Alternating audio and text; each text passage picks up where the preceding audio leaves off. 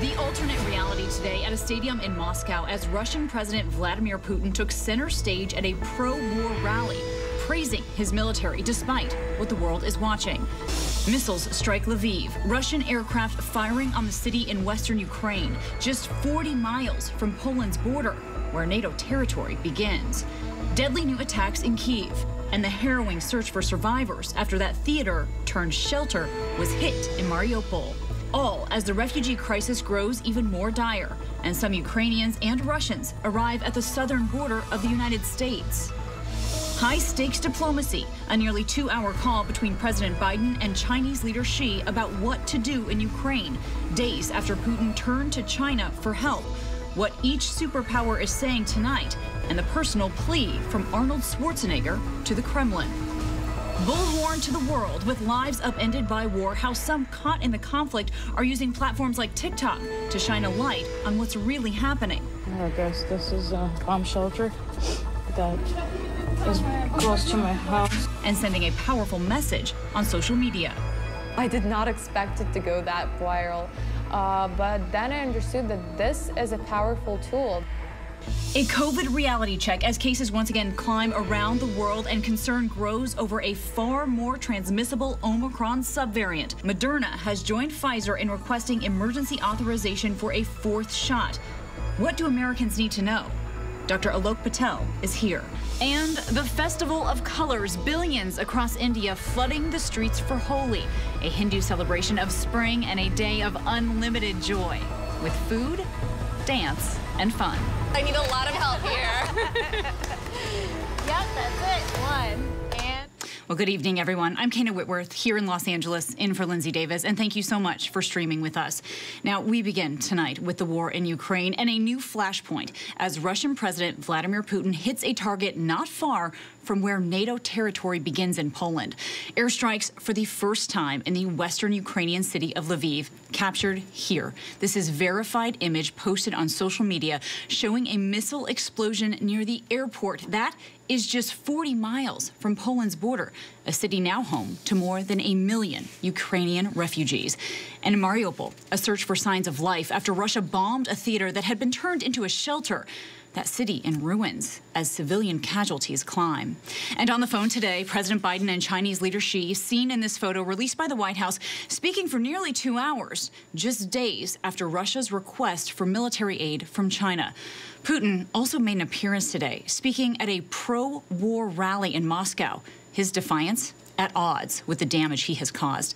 ABC News Chief Global Affairs Correspondent Martha Raddatz leads our coverage from Lviv. Tonight, for the first time, Russia attacking Lviv, a bustling city which was considered a safe haven just 40 miles from Poland. Verified video circulating on social media showing 2 of the explosions slamming into an aircraft repair facility near the main airport. The Russians firing 6 cruise missiles from the Black Sea, hundreds of miles away. At least 2 of the missiles were intercepted before they could reach their target. With today's missile strike just there beyond the airport, the Russians are sending a powerful message. Lviv has been a critical place for refugees trying to get out of Ukraine and a critical pipeline for humanitarian aid and supplies. And tonight, the sheer scope of the refugee crisis now all too clear. A UN agency today estimating that 6.5 million people have been displaced inside Ukraine since the fighting began. Over 3 million have already fled the country, meaning nearly a quarter of Ukraine's population has been displaced. Russia's Foreign Minister Sergei Lavrov further raising tensions with the West today, warning that any military shipments to Ukraine will be considered legitimate targets. Any cargo moving into Ukrainian territory, which we would believe is carrying weapons, would be a fair game. Lavrov's boss, Vladimir Putin, appeared at a huge rally in Moscow today. Before a flag-waving crowd of thousands, Putin repeated false claims that Russia's invasion was meant to prevent the genocide of Russian speakers in eastern Ukraine. Putin's speech was abruptly interrupted when the feed cut away to a lively musical performance in the stadium, the Kremlin dismissing it as a technical glitch. Putin used the speech to praise his troops. But the reality is Putin's ground forces are stalled on the battlefield as the fighting enters its fourth week, prompting him to increasingly turn to long-range weapons staged in Russia itself to wage his war. The drawn-out fight and Putin's desperation has the U.S. and NATO worried that Putin will turn to even deadlier tactics, including chemical, biological, or even small-yield battlefield nuclear weapons to break the stalemate. The use of nuclear weapons on the battlefield is part of Russian military doctrine, and the horrors it could unleash risk involving the U.S. and NATO more deeply in this conflict. These are smaller yield, smaller weapons, but they still carry lots of radioactivity, and they're still a big step along the scale of escalation to strategic nuclear war. Ukrainian and Russian officials did hold a fifth straight day of ceasefire talks. Russia's lead negotiator tonight claiming the two sides have moved much closer on the question of Ukraine giving up any ambitions to join NATO. But Ukraine saying it has agreed to nothing and wants an immediate ceasefire, Russian troop withdrawal, and international security guarantees. As the talks drag on, the suffering only gets worse. In the besieged city of Mariupol, it's still not clear how many casualties there may have been after a Russian airstrike on a theater serving as a shelter.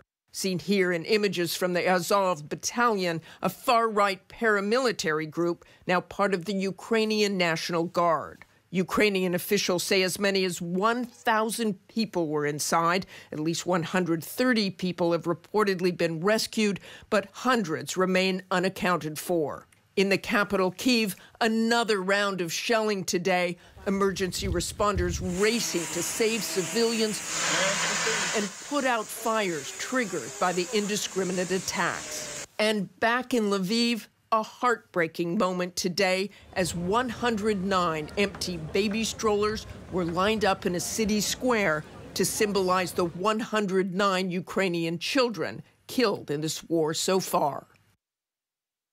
And Martha Raddatz joins us now from Lviv. Martha, Russia is increasingly using those long-range weapons, as you mentioned, because ground forces are stalled, and there are growing fears here. The stalemate might lead to Russia using these smaller, perhaps nuclear weapons. Where do we realistically stand on that? Well, Kana, he is using those long-range missiles because he is frustrated by the bogged-down convoys, especially around Kyiv. And as for those nuclear weapons, we have heard the head of the Defense Intelligence Agency say Russia will use that kind of rhetoric to project strength. They have been talking about the fact that they are a nuclear-armed nation. But as far as we know, there is absolutely no hard intelligence that he actually will use them. But it remains a concern, Kana. And Martha, important to note here, Lviv just 40 miles away from the Polish border. Is there concern that these sudden airstrikes on Lviv could threaten the flow there of refugees into Poland? Well, there certainly is. I mean, this was the first time they have struck in Lviv, and this has really been a critical pipeline for refugees. Tens of thousands of refugees have fled here and also have stayed here as a relative safe haven. So there is concern that there could be more strikes. Kana. Martha, incredible work you're doing for us. We so appreciate you. Thank you. Thank you. We're learning new details tonight about the high-stakes talks between President Biden and China's President Xi. In the nearly 2-hour phone call, President Biden warned of the consequences if China helps Russia. Our Mary Bruce pressed the White House on why President Biden made no specific requests of China. Here she is. A senior official said that the president was really sort of laying out his assessment of the situation to President Xi, that he was making clear the implications of certain actions, but that President Biden wasn't making specific requests of China. Why not, and given the stakes here? Because China has to make a decision for themselves about where they want to stand and how they want the history books to look at them and view their actions. And that is a decision for President Xi and the Chinese to make. And Mary joins us now. So, Mary, that was quite a telling moment. Why is the White House being so overly cautious here?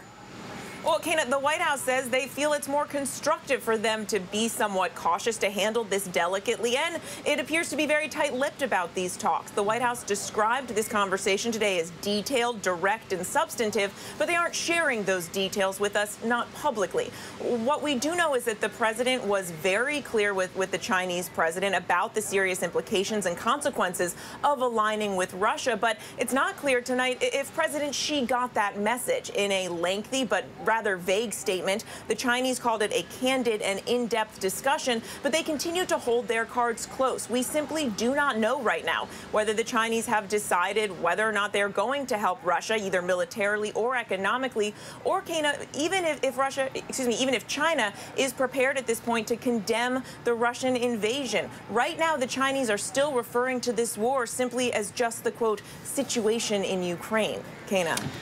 Yeah, that stood out to me too. Mary Bruce, thank you so much.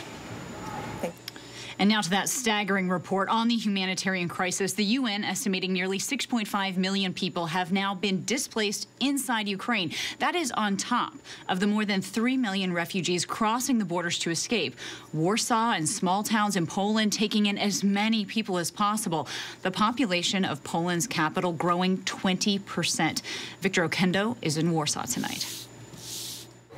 Tonight, the displaced just keep coming from every corner of war-ravaged Ukraine, overwhelming major cities like Warsaw, but just 40 minutes away in the town of Milanowic, a community opening their doors to those most in need. And to be clear, you've never met before, right? Ale jakby, żeby była jasność, państwo się nie znacie. Nie znamy się. This mother and son fleeing Ukraine, those bags containing all they could carry, but instead of staying in a shelter, a local Polish woman taking them to stay with her mother.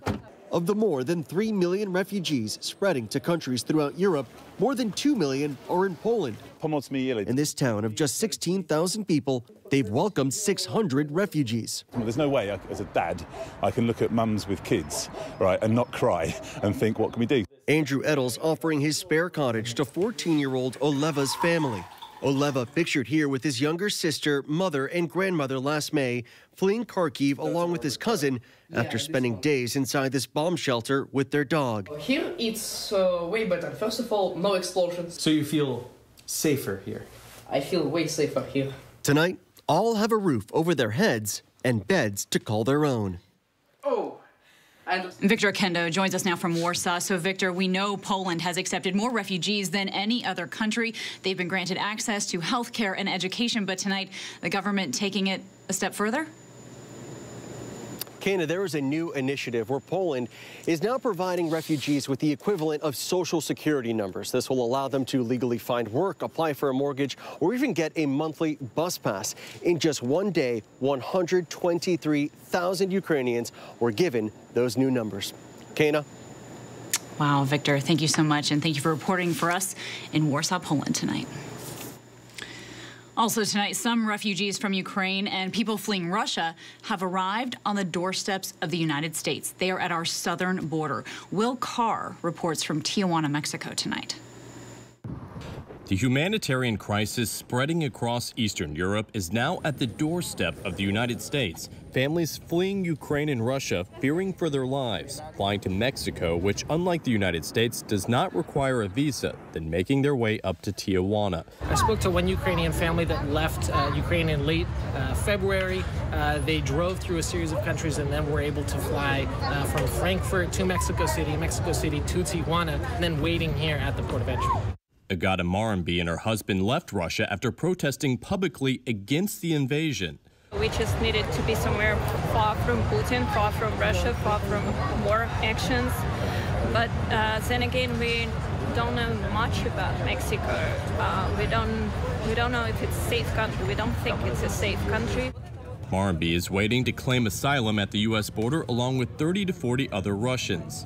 Some with their backs literally against the razor wire at the port of entry leading to San Diego.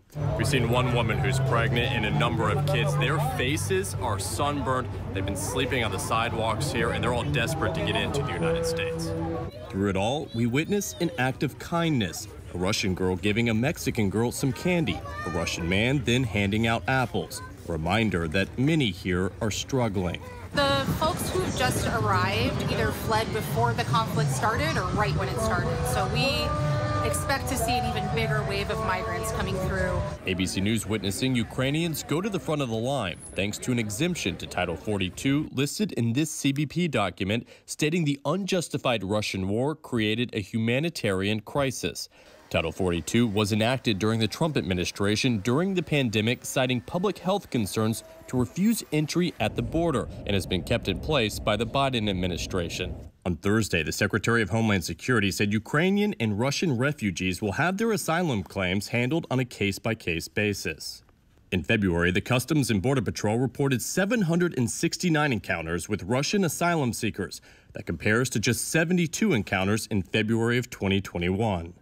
And while we're told that the number of Ukrainians and Russians showing up at the border is still low compared to those from other countries, hundreds have already made it into the United States.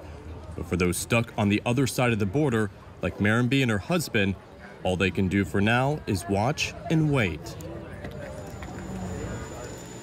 And our thanks to Will Carr for that report.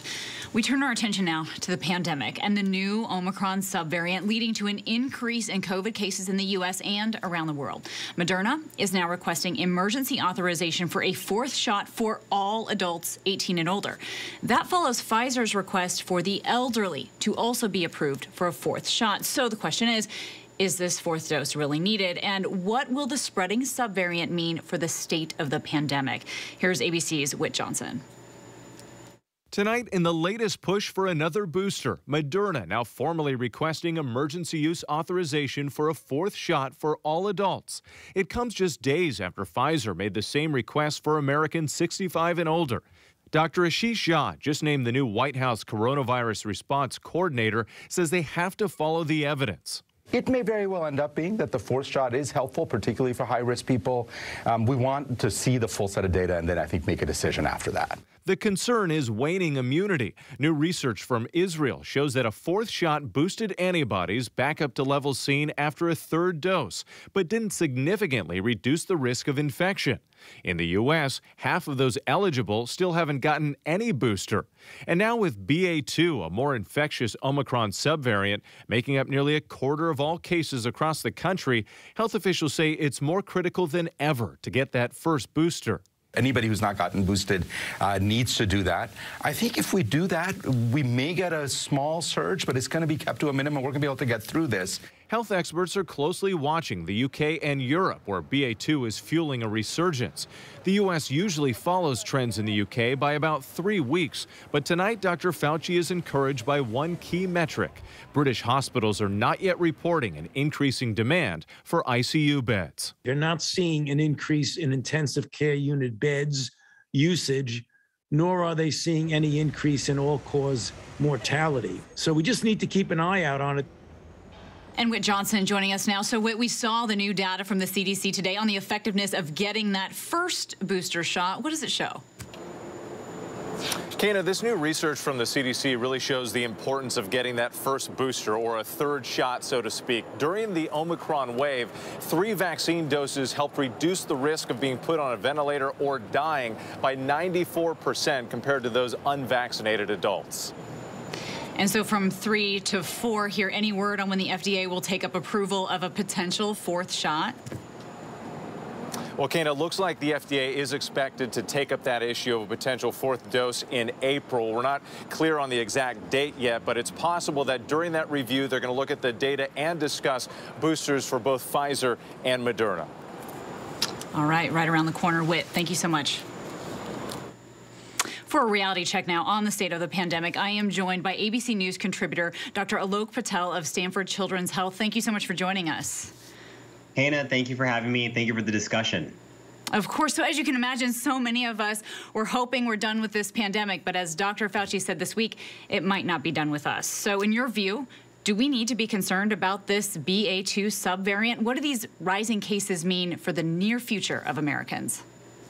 Well, Kana, the numbers tell us exactly what you just hinted at, is that we're not done with the pandemic as much as we want to live like it's 2019. The reality is right now we're still losing over 1,000 Americans a day. And I don't want to say that we should blanket be concerned because we're in a much better place than we used to be with the level of vaccine and natural acquired immunity and the amount of treatments that are available. But the people who are paying close attention to this, or who should be, are those who are elderly, those who have underlying medical conditions, who are immunocompromised, or anyone out there who is still not boosted. You heard the statistic during the Omicron surge. A 3-dose vaccine regimen was giving people greater than 90% protection against death. If you look at any other preventative measures in public health, whether it's life jackets, helmets, or seatbelts, that number is astronomical. It is beyond me why anyone out there will not go and get these vaccines when we know for sure that they are protecting us against any variant that's out there, including BA2. That is a really interesting comparison. And of course, I mean, a lot of us just took our masks off. We're finally feeling normal. Do you think that people are really going to be willing to put them back on? It's going to be difficult to actually get people to go back and put their masks on. But I think some reassuring things that we can point to are what polls have showed. Now, in the middle of February, a Kaiser Family Foundation poll showed that about 56% of Americans wanted indoor mask mandates back in place. A recent poll of LA union teachers said that more than that, more of those teachers wanted indoor masks in place in schools.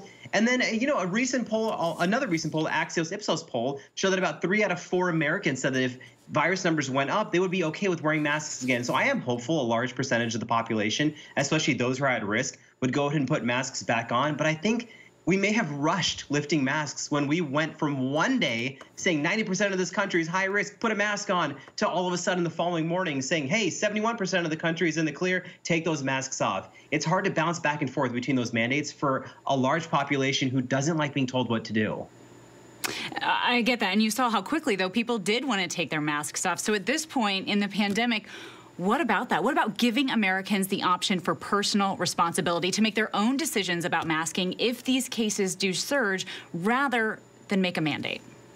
Well, that would be the ideal scenario, to give people that autonomy. But the reality is that these decisions affect your community around you. They affect anyone else around you who might be high risk. And also, if people do go and get sick, they're then going into hospital systems. And we unfortunately don't have the most robust hospital system in times of surges. And we saw this play out during previous surges in this pandemic. This all gets me thinking back to the 80s when seatbelt mandates were introduced, New York State being the first one, and people fought back against it. And I think it goes back to the fact that people just don't like being told what to do. They want to take responsibility of their own actions. And unfortunately, some people out there aren't paying attention to the community around them, in which they need to, especially when it comes to measures like getting vaccinated and or wearing a mask. And what about parents of young children? Many eagerly awaiting approval of vaccines for children under 5, but also many parents would prefer not to vaccinate their young children. Of course, where are we at in this approval process? Do you think, in your opinion, that it is vital that healthy children be vaccinated against something that in many cases has little to no impact on them? Well, I wouldn't go as far as to saying it's little to no impact, because even if children aren't winding up being hospitalized or worse, we're still seeing the effects of kids getting severely sick, having long stretches of cold symptoms, developing long COVID, or passing it on to others. But Ken, I think it's vital that parents are given the option, especially parents of kids who have underlying medical illnesses. I've taken care of kids under the age of 5 who have cancer, who are on immunosuppressant medications, and those parents are freaked out, especially as the world is opening back up. I unfortunately don't think we're going to see an approval for these vaccines within the next month, maybe a little bit longer. And so it's just a little bit of a waiting game, as so many people, parents of the 18 to 20 million kids under the age of 5, are wading into these uncharted waters, which is even more reason we need to do everything we can to protect those who are most vulnerable. Right. It's really a different situation if you don't have a healthy child at home. It really is. And, I think if the last years have taught us anything, our health and our resources are something that we should feel privileged about and we should not take for granted. Well, we appreciate your time, Dr. Lok Patel. Thank you so much. Thank you. Happy Friday. And when we come back here, the evacuations as a massive wildfire destroys several houses in Texas. And Arnold Schwarzenegger is a mega star in Russia, and tonight, his personal plea to that nation has been viewed by millions. But will anyone in Russia see it? And up next, a generation of TikTokers showing us real life in a war zone. Stay with us.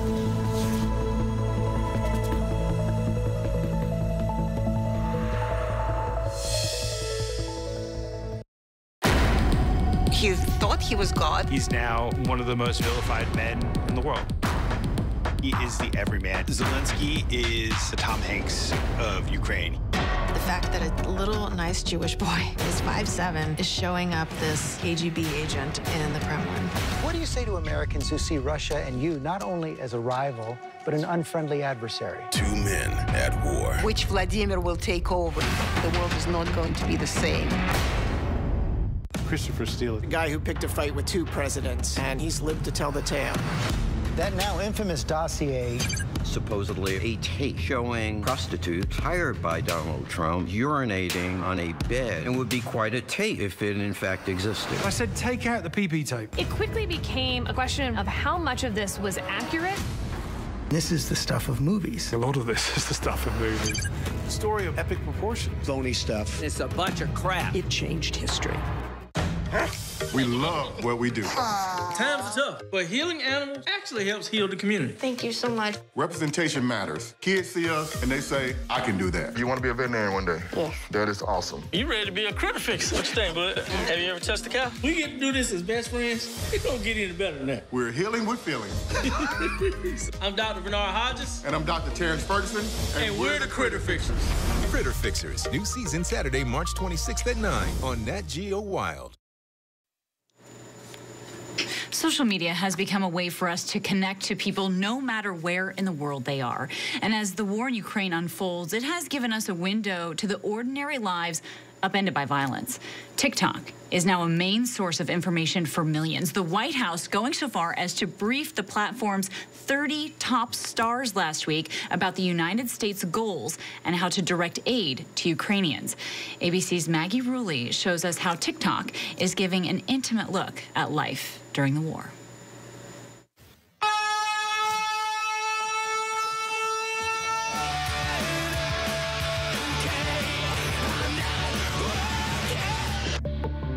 For so many young people ravaged by the war in Ukraine, social media apps like Instagram and TikTok have become bullhorns to show the world what war looks like for ordinary people in real time. As the Russian invasion on Ukraine began, Zvenislava started posting on TikTok, the 18-year-old Ukrainian showing moment by moment as her life was upended, packing up a few belongings and heading to a bomb shelter. Her video hitting more than 1 million views. I was shocked. I did not expect it to go that viral. But then I understood that this is a powerful tool to tell my story, to finally get to people's mind about what is happening. Before the war, Zvenislava was attending university in Lviv, doing things 18-year-olds do, going to bars with friends and traveling. She says she had a good life, a normal one. I loved my life before the invasion. I loved every single part of it. Was there a moment that it hit you that this is real life, this is happening, my country's at war? I wake up in the morning and I instantly start crying because I understand that my life has ended the way it was before, and I never wanted this. And I'm 100% sure that all of Ukrainians never wanted this. Everybody here is contributing somehow. For now, she spends her days on campus, helping however she can, and documenting it all on TikTok. Only 2 weeks ago, this common area was a regular area where students came to study and where students just spent their time. Right now, you can see that there are a lot of masking nets being made and that everybody here is volunteering and not studying. Okay, so the video is here. When did you realize that you could start sharing your story and making a difference by speaking on TikTok? I decided that it is my duty to tell my story and to share how the world now looks for me as a Ukrainian. This isn't the first war to be broadcast on social media, but in some ways, TikTok is helping shape the war narrative in a way we haven't seen before. Russian users are banned from uploading new content on the platform. And unlike some other apps, TikTokers don't need a large following for videos to go viral.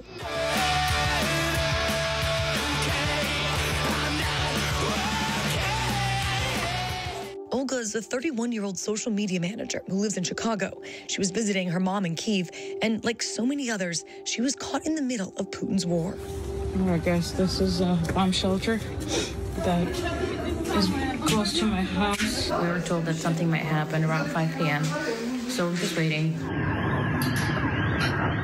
As the shelling intensified, she documented her eventual escape to Poland on Instagram. I'm currently at a bus station, and we've been waiting for the bus to arrive for the past 3 hours. I am here in Lviv right now. I just can't believe that we were able to get out safely. I can see the border from here, and actually I'm about to walk over there to see what's going on. Another daily update. We have settled in the apartment. Olga came to Poland with her mom. Her dad is still in Ukraine. Normal life was taken away, you know. So my mom didn't plan on moving anywhere. Like, she likes where she lives. She likes her apartment. She likes her job. She likes her surroundings. She doesn't know when she'll go back to Chicago. For now, she spends her time helping refugees in Poland, but says she'll keep documenting her journey because it's only just getting started. Social media is just making things real, and people are connecting to that way more, and they get more involved. While this war is being waged by conventional means, this generation is finding a new way to keep people informed and reminding us there's still hope for the future. I believe that youth itself is a very powerful community. Although we are young, we have so many tools and we have so many things that we can do in this world. It's not only about the adults and the older people, it's also about us young people. Wow, and that was Maggie Rulli for us. Powerful story there. Still ahead here in Prime. The uproar continues after trans swimmer Leah Thomas wins a national title in women's swimming. And celebrating the holiday of Holi, an extraordinary explosion of color with a meaning that we will explain. And March Madness living up to its name. We take a look by the numbers. But first, our post of the day here from Time Magazine. A drone over a town square in Lviv. It's flying over an image of this 5-year-old girl from Zelensky's hometown. Valeria is one of the thousands of children who have now become refugees during this horrific war in Ukraine.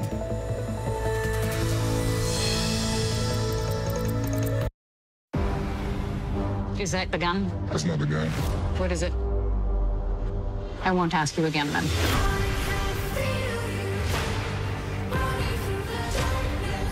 Are you a Nazi? The deeper you go into black markets, You could be putting your life at risk. the darker it gets. Why hasn't anyone come out and spoken? It's about the money. That's why we do it. Trafficked. New episodes Wednesdays at 9 on National Geographic. Is that the gun? That's not the gun. What is it? I won't ask you again then.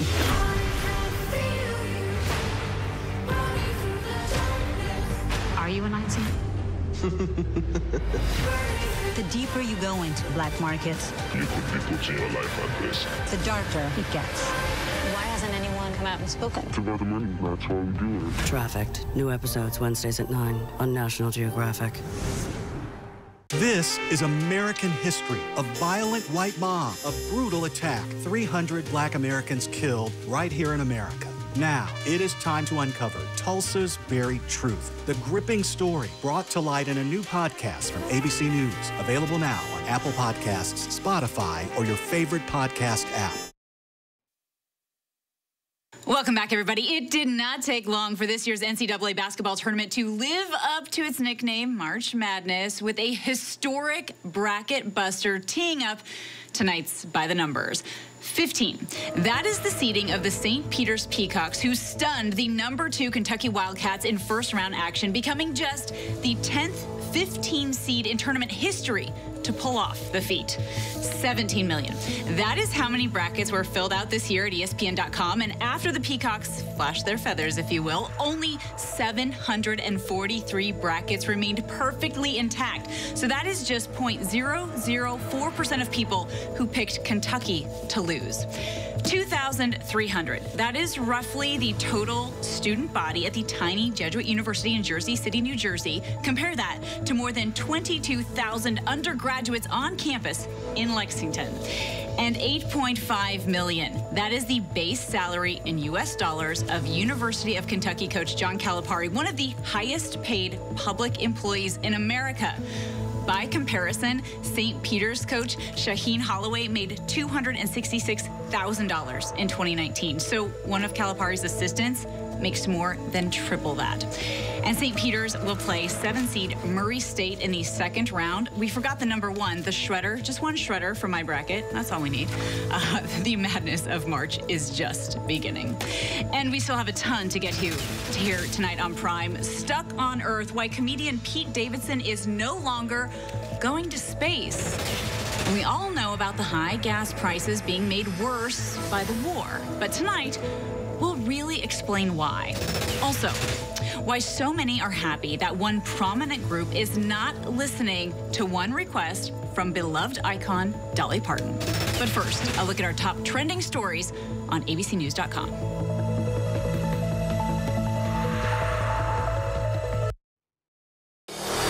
America's #1 news, ABC News.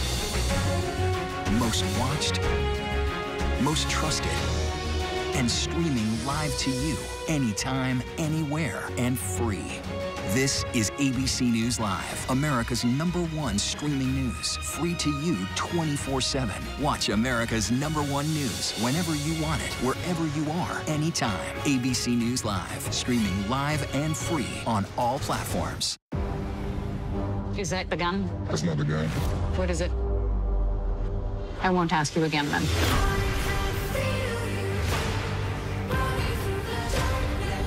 Are you a Nazi? The deeper you go into black markets, You put your life at risk. the darker it gets. Why hasn't anyone come out and spoken? It's about the money. That's why we do it. Trafficked. New episodes Wednesdays at 9 on National Geographic. National parks are incredibly safe places, but crime will happen. Hey, my wife has fallen. She's in really critical condition. At that time, I thought it was just a tragic accident. There's still a lot of questions we need to ask. There were small things that didn't totally add up. This is 2 lives for Harold that have died now. I was shocked. Something's not right.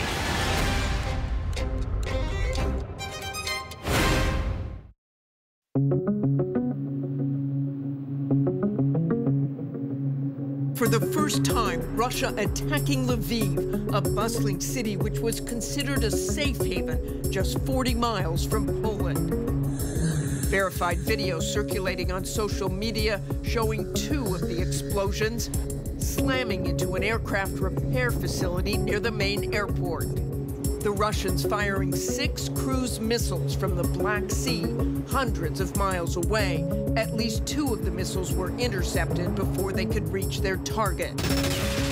And as Russia deals with franchises pulling out of the country, Burger King and Papa John's are here to stay for now. Burger King saying that it can't shut down hundreds of stores because its main franchisee in Russia has refused to do so. Papa John's also has no plans to stop operating the 190 stores in the country. Evacuation orders in effect in central Texas as the Eastland Complex fire rages. Tens of thousands of acres burned, hundreds of homes evacuated. The fire right now is only 4% contained.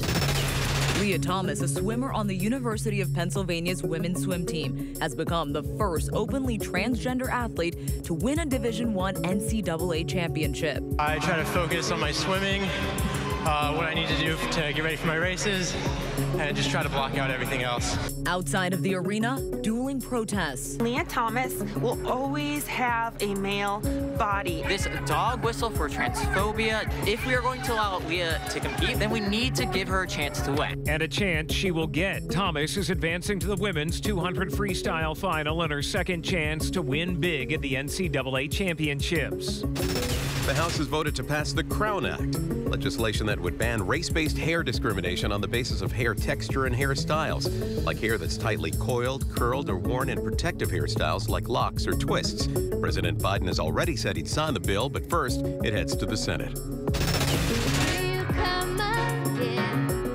Dolly Parton is still on the Rock and Roll Hall of Fame ballot, despite the Queen of Country's wish to respectfully bow out of contention. It kind of would be like putting AC/DC in the Country Music Hall of Fame. It just felt a little out of place for me. The Hall of Fame Foundation saying in a statement, "We are in awe of Dolly's brilliant talent and pioneering spirit and are proud to have nominated her."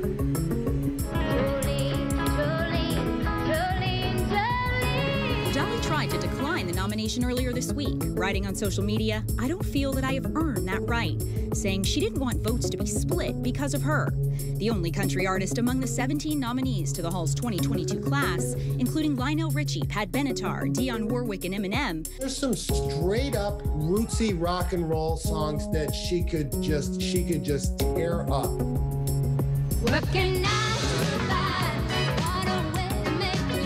No trip to space for a Saturday Night Live star.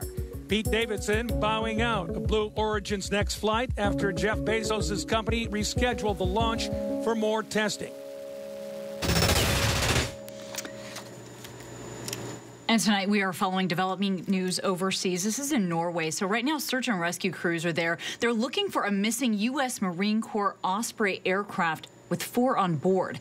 3,000 U.S. Marines are currently in Norway participating in a massive NATO exercise. It's called Cold Response.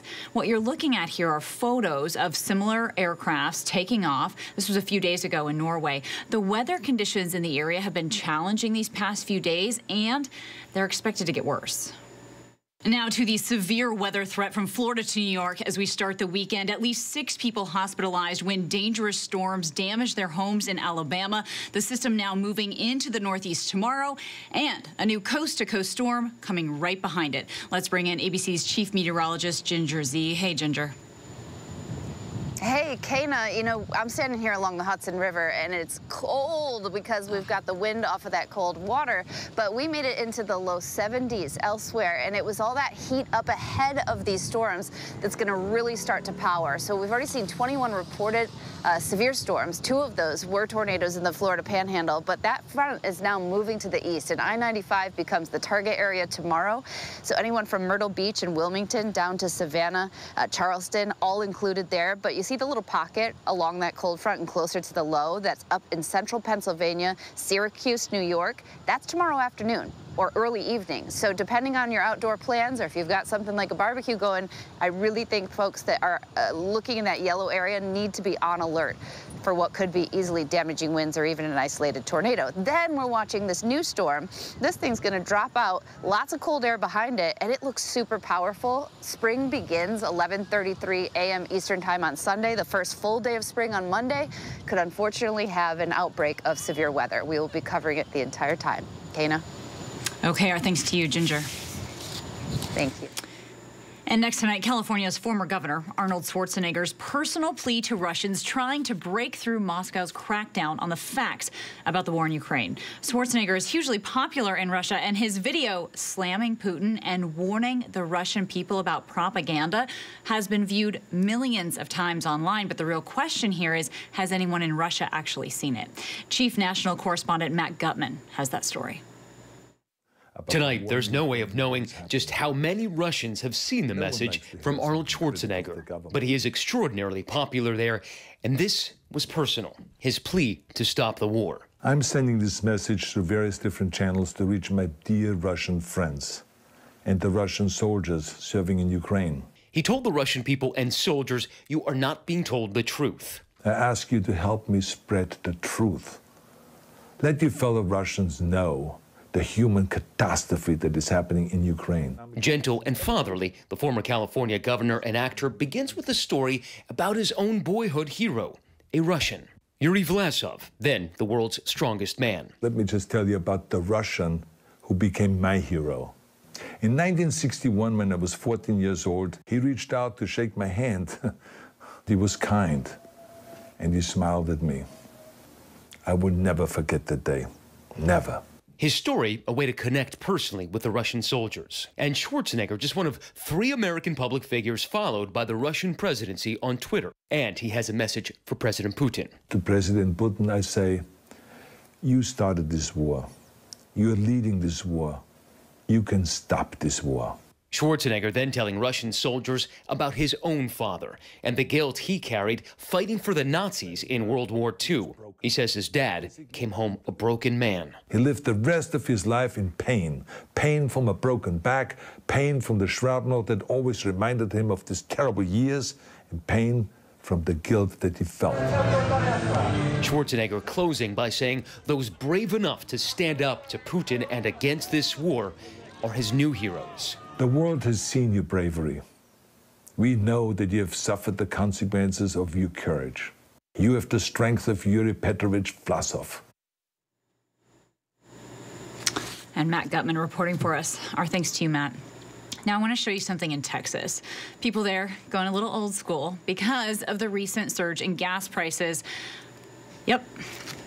That's a way to get to work, isn't it? These folks are just outside of Dallas, and they say the pain at the pump has forced them to get around on horseback.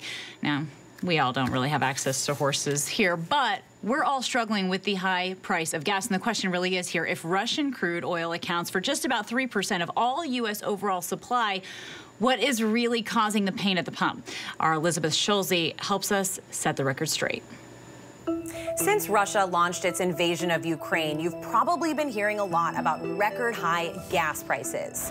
The national average price at the pump is up nearly $1 in just the past month, meaning Americans are spending about $250 million more every day for gas. So why is it that this devastating war halfway around the world is causing higher prices here in the U.S.? The first thing to understand is that Russia is the third largest producer of crude oil in the world, after the U.S. and Saudi Arabia. Crude oil is the most important factor in the cost of gasoline, accounting for about 56% of the price per gallon. What else factors in? Federal and state taxes, and refining and distribution costs. Those are the costs of turning crude oil into gas and actually delivering it to your local station. Now, the U.S. doesn't import very much of its crude oil from Russia, just 3% of all oil imports last year. We get most of our crude from Canada and Mexico. It's a lot less than countries in Europe, where about 34% of their oil imports come from Russia. That explains why European countries are resisting bans on Russian oil like the U.S. did. But if the U.S. doesn't rely that much on Russian oil, why are gas prices higher here? The answer comes down to Economics 101, supply and demand. Oil trades in the global market. Think of it like one big pool that every country draws from. If the amount in that pool goes down, it means less supply for everyone. If supply goes down at the same time that demand is up, prices rise. Demand has so far stayed strong during this crisis. People are still driving and taking flights, which requires fuel.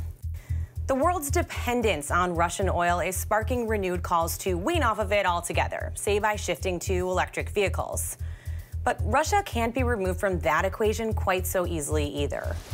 While energy is Russia's biggest export, it also produces 6% of the world's aluminum and 6% of nickel.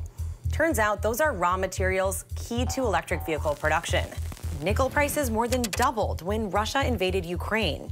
That would make EV production more expensive. So the reality is, when a major supplier of oil or other commodities like Russia risks getting cut out pretty much overnight from the global market, it'll take time to find a replacement. Until then, you might be feeling the pinch thousands of miles away. That is the truth. Elizabeth Schulze, thank you so much. Also, this Sunday is spring equinox, marking the official end of winter. So tonight, we celebrate the start of spring, as over 1 billion people do in India, through the celebration of Holi, the Hindu festival of colors. And it's all about dancing, great music, food, and all of that getting a little bit messy, but in a very fun way. ABC's Zareen Shah shows us how. The Festival of Colors is in full swing. Known as Holi, the Hindu festival celebrates spring with a day of unlimited joy. My favorite part of Holi is definitely the play. Also a celebration of love. Billions in and around India flooding streets, covering friends and strangers in vibrant colors and water. You know, it's the one time of year you can really break all the rules, get dirty, and let all of your colors show. Kind of like this. The holiday representing good, triumphing over evil, packed with music and dance.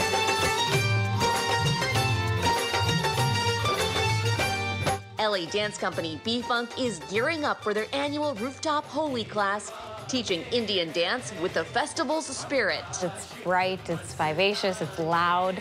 It's a way to just celebrate, and what better way than to have a dance class and then have color on top of that. The first thing we do is kind of just get everyone playing Holi right away. We teach the class, and at the end we pick select groups, bring people out to the center so they can perform for one another. We grew up in America, born and raised here, but we're always longing for that culture, and we're always trying to find ways to not just speak about our culture, but show it. And so this is a way to show it with our friends and family out here and say, hey, this is a part of my upbringing, this is a part of my culture, and let's share it. Now you're gonna lift up that left leg. We got a sneak peek at this year's choreography. And 4, switch. And I tried to learn some of their moves. And I lose all rhythm when I switch. Well, not that I had any.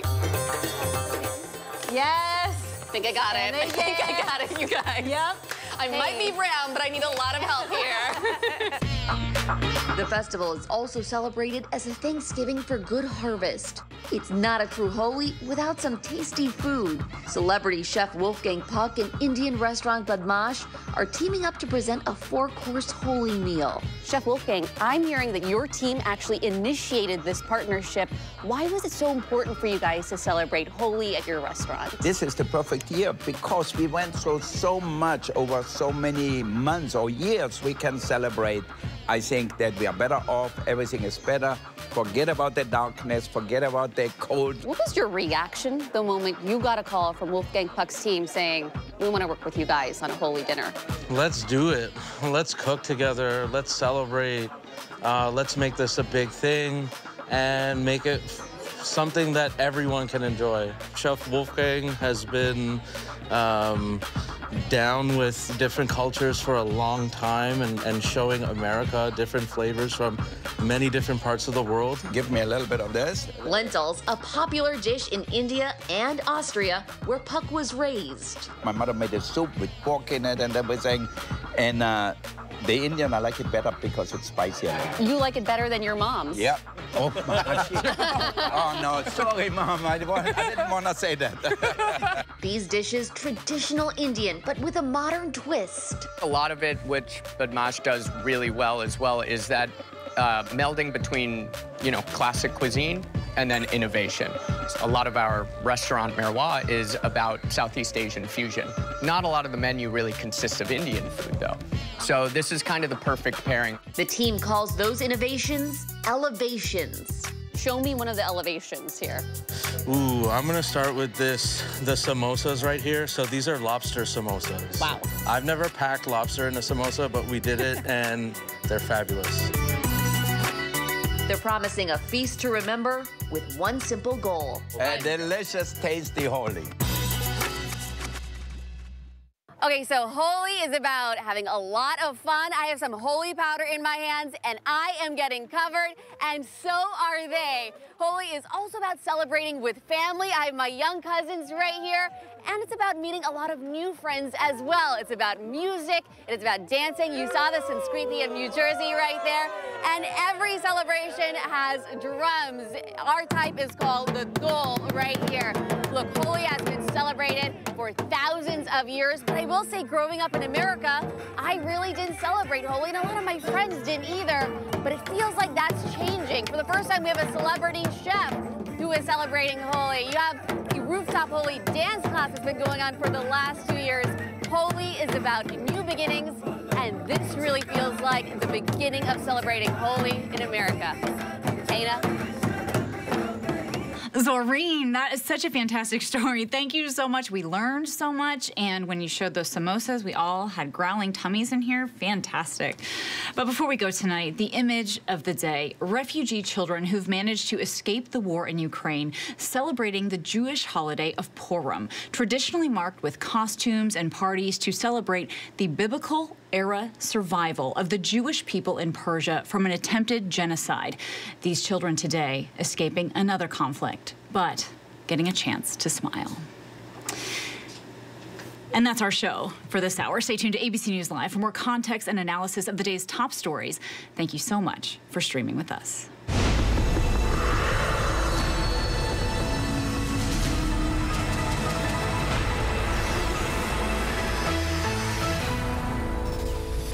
And coming up in the next hour, will China play a bigger role in the Ukraine-Russian war? We'll dissect the high-stakes Biden-Xi call. Also later, the former police officer pleading guilty for his role in the January 6th attack at the Capitol. Stay with us. ABC News, America's #1 news source. I risked my life. I put my family in danger. If I was caught, they would have put a bullet in my head. But it was the right thing to do. It was the only thing to do. Terror plot foiled in Garden City, Kansas. That would have been one of the most deadly acts of domestic terrorism ever in the United States. It would have been Oklahoma City. He put his family, himself, in jeopardy for us. National parks are incredibly safe places. A crime will happen. Hey, my wife had fallen. She's in really critical condition. At that time, I thought it was just a tragic accident. There's still a lot of questions we need to ask. There were small things that didn't totally add up. This is 2 lives for Harold that have died now. I was shocked. Something's not right.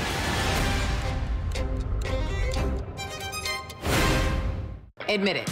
These days, what you need to know seems to change just about every day. What is it that you really want to know, need to know? To help you not just get through your day, but to make the most of it. Feel smarter. Feel better. Feel happier. Well, how about a third hour of Good Morning America? GMA 3, what you need to know. Now streaming on ABC News Live. It's all about you. America's #1 news, ABC News. Most watched, most trusted, and streaming live to you anytime, anywhere, and free. This is ABC News Live, America's #1 streaming news. Free to you 24/7. Watch America's #1 news whenever you want it, wherever you are, anytime. ABC News Live, streaming live and free on all platforms. And welcome back. I'm Kana Whitworth. Thank you so much for streaming with us. And we are monitoring several developments here at ABC News at this hour. First of all, the new Omicron subvariant is causing a rise in COVID cases, and now Moderna is requesting emergency authorization for a 4th shot for adults 18 and older. It comes just days after Pfizer made the same request for Americans 65 and older. And a former police officer pleads guilty to conspiracy for the January 6th riot at the Capitol. Jacob Fracker, who served in Virginia, agreed to cooperate with prosecutors and faces up to 5 years in prison. Another former officer, Thomas Robertson, pleaded not guilty and faces up to 5 years. And former West Virginia state lawmaker Derek Evans also pleading guilty to civil disorder. He was part of the Capitol attack just weeks after being sworn into office. And police in Arizona are investigating a terrifying ordeal for 9 employees of a jewelry store in Glendale. They say 4 armed men stormed into the store, threatening them before leaving with $1.5 million in jewelry. One of the hostages, though, did manage to call 911, and police were able to arrest the 4 suspects. And now to the war in Ukraine, and Lviv suddenly in the crosshairs. For the first time since the Russian invasion, missiles hit the city. It's just 40 miles from the Polish border. A senior defense official reports that Russian ground troops are still stalled, fueling fear that Vladimir Putin might turn to chemical or biological weapons to break the stalemate.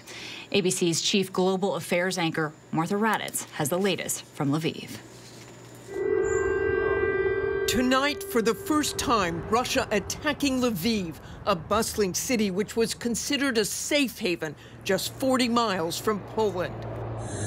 Verified video circulating on social media showing 2 of the explosions slamming into an aircraft repair facility near the main airport. The Russians firing 6 cruise missiles from the Black Sea, hundreds of miles away. At least 2 of the missiles were intercepted before they could reach their target. With today's missile strike just there beyond the airport, the Russians are sending a powerful message. Lviv has been a critical place for refugees trying to get out of Ukraine and a critical pipeline for humanitarian aid and supplies. And tonight, the sheer scope of the refugee crisis now all too clear. a UN agency today estimating that 6.5 million people have been displaced inside Ukraine since the fighting began. Over 3 million have already fled the country, meaning nearly a quarter of Ukraine's population has been displaced. Russia's Foreign Minister Sergei Lavrov further raising tensions with the West today, warning that any military shipments to Ukraine will be considered legitimate targets. Any cargo moving into Ukrainian territory, which we would believe is carrying weapons, would be a fair game. Lavrov's boss, Vladimir Putin, appeared at a huge rally in Moscow today. Before a flag-waving crowd of thousands, Putin repeated false claims that Russia's invasion was meant to prevent the genocide of Russian speakers in eastern Ukraine. Putin's speech was abruptly interrupted when the feed cut away to a lively musical performance in the stadium, the Kremlin dismissing it as a technical glitch. Putin used the speech to praise his troops. But the reality is Putin's ground forces are stalled on the battlefield as the fighting enters its fourth week, prompting him to increasingly turn to long-range weapons staged in Russia itself to wage his war. The drawn-out fight and Putin's desperation has the U.S. and NATO worried that Putin will turn to even deadlier tactics, including chemical, biological, or even small-yield battlefield nuclear weapons to break the stalemate. The use of nuclear weapons on the battlefield is part of Russian military doctrine, and the horrors it could unleash risk involving the U.S. and NATO more deeply in this conflict. These are smaller yield, smaller weapons, but they still carry lots of radioactivity, and there's still a big step along the scale of escalation to strategic nuclear war. Ukrainian and Russian officials did hold a fifth straight day of ceasefire talks. Russia's lead negotiator tonight claiming the two sides have moved much closer on the question of Ukraine giving up any ambitions to join NATO. But Ukraine saying it has agreed to nothing and wants an immediate ceasefire, Russian troop withdrawal, and international security guarantees. As the talks drag on, the suffering only gets worse. In the besieged city of Mariupol, it's still not clear how many casualties there may have been after a Russian airstrike on a theater serving as a shelter. Seen here in images from the Azov Battalion, a far-right paramilitary group now part of the Ukrainian National Guard. Ukrainian officials say as many as 1,000 people were inside. At least 130 people have reportedly been rescued, but hundreds remain unaccounted for. In the capital, Kyiv, another round of shelling today. Emergency responders racing to save civilians and put out fires triggered by the indiscriminate attacks. And back in Lviv, a heartbreaking moment today as 109 empty baby strollers were lined up in a city square to symbolize the 109 Ukrainian children killed in this war so far. And Martha Raddatz joins us now from Lviv. Martha, Russia is increasingly using those long-range weapons, as you mentioned, because ground forces are stalled, and there are growing fears here. The stalemate might lead to Russia using these smaller, perhaps nuclear weapons. Where do we realistically stand on that? Well, Kana, he is using those long-range missiles because he is frustrated by the bogged-down convoys, especially around Kyiv. And as for those nuclear weapons, we have heard the head of the Defense Intelligence Agency say Russia will use that kind of rhetoric to project strength. They have been talking about the fact that they are a nuclear-armed nation. But as far as we know, there is absolutely no hard intelligence that he actually will use them. But it remains a concern, Kana. And Martha, important to note here, Lviv just 40 miles away from the Polish border. Is there concern that these sudden airstrikes on Lviv could threaten the flow there of refugees into Poland?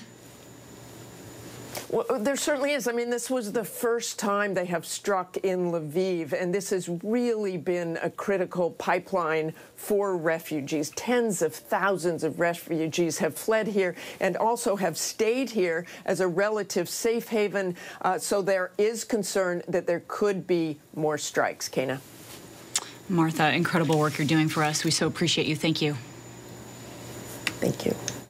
We're learning new details tonight about the high-stakes talks between President Biden and China's President Xi. In the nearly 2-hour phone call, President Biden warned of the consequences if China helps Russia. Our Mary Bruce pressed the White House on why President Biden made no specific requests of China. Here she is. A senior official said that the president was really sort of laying out his assessment of the situation to President Xi, that he was making clear the implications of certain actions, but that President Biden wasn't making specific requests of China. Why not, and given the stakes here? Because China has to make a decision for themselves about where they want to stand and how they want the history books to look at them and view their actions. And that is a decision for President Xi and the Chinese to make. And Mary joins us now. So, Mary, that was quite a telling moment. Why is the White House being so overly cautious here? Well, Kana, the White House says they feel it's more constructive for them to be somewhat cautious, to handle this delicately, and it appears to be very tight-lipped about these talks. The White House described this conversation today as detailed, direct, and substantive, but they aren't sharing those details with us, not publicly. What we do know is that the president was very clear with the Chinese president about the serious implications and consequences of aligning with Russia, but it's not clear tonight if President Xi got that message in a lengthy but rather vague statement. The Chinese called it a candid and in-depth discussion, but they continue to hold their cards close. We simply do not know right now whether the Chinese have decided whether or not they're going to help Russia, either militarily or economically, or even if China is prepared at this point to condemn the Russian invasion. Right now, the Chinese are still referring to this war simply as just the, quote, situation in Ukraine. Kana. Yeah, that stood out to me too. Mary Bruce, thank you so much. Thank you. This call is just another chapter in a long, complicated history between the U.S. and China. Joining us now for a closer look is Robert Daly, the director of the Kissinger Institute on China and the United States at the Wilson Center. Robert, thank you so much for joining us. Good to be with you. So the White House extremely concerned, obviously, that China will step in to help Russia in this war. Do you think they will do that militarily? I think that's unlikely. It would be very high risk for China. China's already paying a reputational cost for not condemning Vladimir Putin's invasion. And if they were to provide weapons to Russia, they would probably be discovered on the battlefields in Ukraine. And that is not in China's interest. So I think that direct military assistance of that kind is quite unlikely. Okay, so what about, could China help Russia economically as a way around all these crippling sanctions imposed on the country? What specifically could China offer up in that way, and how immediate would that impact be? So China is already a major buyer of Ukrainian natural gas, of Russian natural gas, oil, also its grains, but it cannot buy enough to make up for the degree to which sanctions from the EU and the United States are hurting Russia. So it can take a little bit of the edge off, but it can't really block the damage to the Russian economy. And what do you think, in your opinion, is on the back end for China? Why would they get involved here? Well, they are going to wait this one out if they can. They probably have a few weeks of running room left. They are not going to condemn the invasion, and they'll continue to make very bland, contradictory, useless statements on either side of the issue. They will keep saying that Russia's legitimate security interests should be respected, although they never define what those legitimate interests are. But they say at the same time that the sovereignty and the territorial integrity of Ukraine should be respected, and that, of course, peace is better than war, and that there should be some sort of resolution through negotiation. So this costs China nothing, and it positions it, if there is an end to this, a negotiated settlement, to claim that China was correct to call for negotiation. So they'll wait this out and remain bland. Some sort of cryptic language, if you will. Now, the White House says that President Biden warned China of the implications and consequences that would follow if China was to actually help Russia. What kind of consequences would realistically make China back away if they were making a decision to move forward and help? Well, we haven't been specific about that because it's very hard to name a set of sanctions that would really bite in China that wouldn't also hurt us. Already, Americans are paying for the sanctions against Russia, and those sanctions, of course, come on the back of inflation that was already rising in the United States. We are far more deeply integrated with China's economy, so any real sanctions would hurt American consumers in the form of higher prices and would hurt the profits of American corporations in China. So I think China may suspect that we are in part bluffing and that we are not willing to harm ourselves to harm China. Sure. And speaking of vague language here, the White House also vague about whether this conversation was positive or productive in any way. And in the readout, President Xi referred to the invasion of Ukraine by Russia as a situation. So we know China, as you mentioned, has not condemned Russia's actions publicly. But should we be reading into that use of language there? Xi Jinping has now referred to the war in Ukraine, and the Chinese media, which are, of course, all controlled by the Communist Party, usually call this now the Russian-Ukrainian war, or they use the Russian language and say that this was a special military action. They haven't used the word invasion. I think they're unlikely to. It doesn't gain them anything now. And one of our ABC contributors, Steve Ganyard, former Deputy Assistant Secretary of State, says the readout of this conversation suggests that whatever the White House was worried about in their intel they had last night, they are still worried about. So what do you think that is specifically? Well, they clearly have some intelligence, which they analyze, which they interpret as meaning that China is perhaps open to helping Russia in some way. They haven't been specific about what that might be, but there have been suggestions that Russia might have asked China, for example, for drones that could be used in a military setting. And we want first to make sure that China doesn't provide this kind of aid. But secondarily and importantly, we want to make sure that if China does, the whole world knows it and that China is tarred with the same brush as Russia. And China, of course, hears that threat, which is one of the reasons that it gets its hackles up. Incredibly important perspective. Robert Daly, our thanks to you. Thank you. And now to more of our coverage of the war in Ukraine here and the race to save the country's precious art. The people of Ukraine are struggling to protect their history as they also fight to protect themselves. ABC's Maggie Rulli has that story. A country in a race against time to save their history. This statue of Jesus from the medieval era taken down for what's believed to be the very first time since World War II. Hundreds of sandbags covering this statue in Odessa and priceless art from the National Museum now hiding underground. Already a country suffering from the heartbreaking loss of human life, now in a fight to save their culture from destruction. Do you think President Putin is trying to erase your Ukrainian culture? Yes, absolutely, yes. I don't know how to say it in Ukrainian. He wants to витягнути, just to drink our, all the juices from this country. In hard-hit Kharkiv, the windows blown out of the main art museum, threatening the thousands of pieces of art inside. Seeing that destruction in the east, Andrei Saluk and his team from an NGO that works to protect historical landmarks in Lviv got to work as soon as Russia invaded.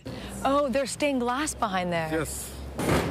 Dozens of volunteers wrapping this centuries-old statue in fireproof insulation and fortifying the walls outside of this chapel built in the 1600s. All around Lviv, there's just this constant hustle. We see statues that get wrapped up. These guys are sandbagging, trying to protect the front of the church from the late 1300s. You can see a paneling that's been put up to protect the stained glass. This is a piece of history that bombs are threatening right now, and people here say they will do anything they can to protect their culture. Lviv is a city built on history, and its citizens are determined to save it. How old is this building? 16th century.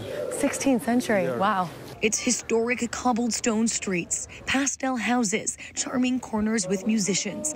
A reminder of the sights, the sounds, and the life Ukraine is fighting for. Wow, that was an incredible story. Maggie, really, thank you to you. Still to come here, the eviction moratorium set to expire in one country, sending protesters into the streets. And on this Women's History Month, we sit down with a trailblazer in the orchestra world and how hard it was for her to break into what was a boys' club. Ready for a little GMA-ish promo? Okay, here we go. GMA 7A every day with Robin, George, and Michael. That's how you start the day. Boom! Right now, with so much at stake, Sunday mornings, this is the place. Taking on all the tough questions. Straightforward reporting. No spin, no hype, no bull. Thank you for making ABC's This Week with George Stephanopoulos the #1 Sunday morning news show versus the competition. Welcome to This Week. And welcome back, everybody. We are tracking several headlines around the world tonight. One of Russia's biggest dance stars, ballerina Olga Smirnova, has quit working with the Bolshoi Ballet Company in protest of Putin's war against Ukraine. She had earlier posted a social media message opposing the war with, quote, all the fibers of my soul, a position she says makes working in Russia untenable as the Kremlin cracks down on free speech. Smirnova has joined the Dutch National Ballet in Amsterdam. And thousands took to the streets in Brazil's 2 main cities to protest against an eviction moratorium imposed because of COVID-19 that is set to expire at the end of the month. Activists say that more than 130,000 people are at risk of eviction. At the same time, the Brazilian Supreme Court reportedly ordered the nationwide suspension of the messaging app Telegram, which is widely used by Brazil's far-right president. Critics say it can be used to spread fake news. And Finland has been named the world's happiest country for the 5th year in a row, the Aurora Borealis. With fellow Nordic nations Denmark and Iceland rounding out the top 3, scoring for the World Happiness Report considers factors like GDP per capita and social programming, as well as the freedoms that citizens have. It also looks at generosity, and experts cite a global upsurge in benevolence as the world battled the COVID pandemic. And also now here this evening, she is the first woman to serve as the head of a major orchestra in the U.S., South America, Austria, and Britain. Marin Alsap broke the glass ceiling for so many women in classical music. Phil Lipoff sits down with Marin and the director of the documentary, The Conductor, which showcases the challenges of being a woman in classical music. I went to my violin teacher and I said, you know, I saw this amazing conductor and I'm going to be the conductor. And she said, and girls can't do that. Being the first is a tough job. And I think this is why she's fighting so much for us. When did you first understand that you wanted to do this? My parents were both professional musicians, so I had to become a musician. So there was no getting out of that. So that was a given. And I played piano and then I played violin, but it was really when I went to a concert and I saw this conductor, Leonard Bernstein, and he was so charismatic and so engaged and so communicative. I thought, okay, I can do this classical music thing because this guy's having fun. So I have to be the conductor. It wasn't until I was in my 20s that I could start to really get something going in terms of that. And, you know, it was a challenging road because it's challenging regardless. But in those days, you know, there are very, very few women. And I couldn't get into school because, you know, conducting is tricky because unless you have experience, you can't get exposure, but you can't get experience unless you do it. In the documentary, you say, don't tell me I can't do something. And I mean, your credentials go on and on and on. The first woman to serve as the head of a major orchestra in the United States, South America, Austria, and Britain. I mean, you were ahead of your time when you said that, but I think a lot of people are being taught now to say, don't tell me I can't do something. What does that phrase mean to you? This idea of telling someone they can't do something is so debilitating and so controlling and so manipulative. You can do anything you want to do. And I had parents like that as well, you know, and they were ahead of their time. But they said, okay, you know, if this is what you want to do, absolutely, you can do it. And it's so important for kids to have that, especially from their parents initially. A hero and a teacher of yours said while listening to you conduct, and this is a quote, I don't get it. When I close my eyes, I can't tell that you're a woman. And that's the first thing I thought of when I heard your story. Music is music, gender is probably the least distinctive influencing factor. But I do think that, you know, it's more about leadership in that case when people are resistant to a woman on the podium. It's more about letting go of this archetypal image of what the conductor's supposed to look like. There's absolutely no distinction between men and women. You know, when Leonard Bernstein said that he couldn't tell I was a woman, I would have thought, now, is that a compliment? And what should I do? What should I say? But I understood that he was, you know, he was trying to wrap his mind around it because he was from a generation that never considered women in these roles. So he was just trying to get used to it. You obviously know that you're an inspiration to many. You're a mentor. A lot of women hoping to become conductors. Instead of asking what you have taught them or what you tell them, have you learned anything from them? I started a fellowship in 2002 for women conductors, and there are 30 recipients of the awards. And they are all really changing the world through music. They're trying to create equality. They're trying to create representation. They're trying to create opportunities. What made you want to tell Marin's story? Women's stories or in feminism. And as it turned out, you know, this is exactly my field. I was so taken by Marin's story, and I was so lucky to have access, you know, as a filmmaker to her here. This documentary will empower women not just to be a conductor, but to be anything they really want to be. But why do you think it traditionally has been so hard and still is, in a way, hard for women to be the first? Well, you know, so if somebody is in control, they're very unlikely to step back and say, you know, we've been in control for all this time, so now it's your turn. You know, they know the music and they receive the music and they admire the music, but they don't really know too much about what's behind the scenes. And I think here, particularly in the United States, that's the case, you know, because it is a very specialized art form. And I think the combination of the two makes for the fact that the sexism and misogyny is able to pass and to happen without people actually noticing. What do you hope people get from Marin's story? I really wanted to give my admiration for Marin and what she has accomplished in this discipline as a woman, but also really as a musician. I want them to, you know, believe in themselves and be inspired to do whatever they want to do, as I'm sure Marin would say so. So this is not a film to make people musicians, but to believe in their passion. What do you want young women to take away from your story? I think the most important thing that I'd like to share is that perseverance, hard work, and really never taking no for an answer. If you can hang on to those things, you can succeed. It may be difficult and maybe a very hard path sometimes, you know, but I always think if you're banging at the front door and they won't let you in, just sneak around the side and crawl in the window while they're not looking, and you will succeed.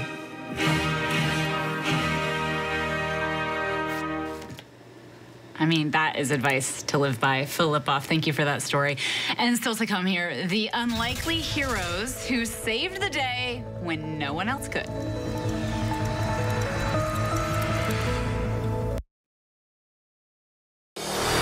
America's #1 news, ABC News. Most watched, most trusted, and streaming live to you anytime, anywhere, and free. This is ABC News Live, America's #1 streaming news, free to you 24/7. Watch America's #1 news whenever you want it, wherever you are, anytime. ABC News Live, streaming live and free on all platforms. And kicking off this year's March Madness with an unexpected play of the game, two unlikely heroes took to new heights and saved the day when nothing or no one else could. ABC's Will Gans has more. March Madness coming to a standstill in the second half of the Indiana-St. Mary's game when this happened. The ball is stuck. We've got an issue now. Who's getting that? 13 feet off the ground, and no combination of mop, referee, and chair was able to get it down until two unlikely heroes stepped up. Yes, get the cheerleader up. Get her up there. This is how you do it.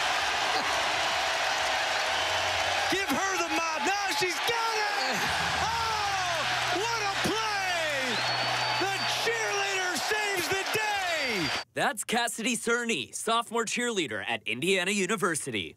I jokingly was like, put me up, like I can go get it. A joke until it wasn't, when she was asked to team up with senior Nathan Paris. Our captain, Ethan, looked over at all of us and we're like, I think we need to put somebody up in a stunt. Only one of them was nervous when the national spotlight fell on them.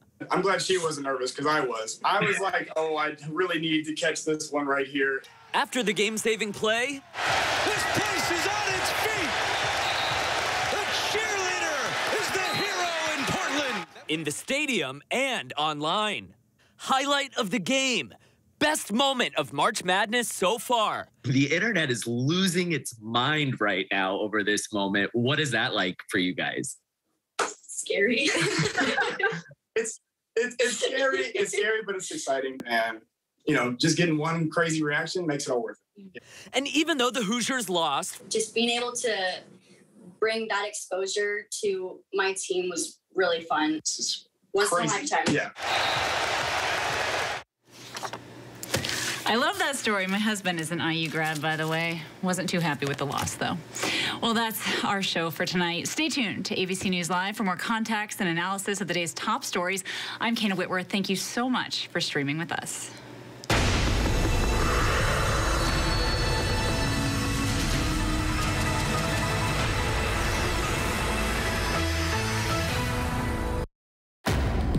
He thought he was God. He's now one of the most vilified men in the world.